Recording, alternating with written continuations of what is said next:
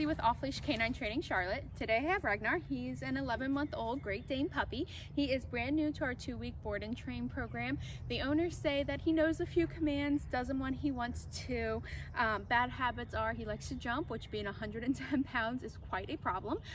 Same thing, he likes to pull on the leash, which he's pretty strong. He does seem to know sit, does know down, sometimes does it when he wants to. So I'll show you what he looks like now. Ragnar, sit. Sit. Oh, good boy. No, no, no. Ragnar, sit. Ragnar, sit. Nuh-uh. Sit. Sit. You can do it. Come on, you can do it. Sit. Ragnar, sit. Good boy. Down. Oh, thank you for the paw. No, no, no. Sit. You know it. Sit. Ragnar, sit. Good boy. Sit. Down. Don't want this. Ragnar, off. Ragnar, down. Good boy, down. Good boy, you got there. Good boy. Rick, good boy.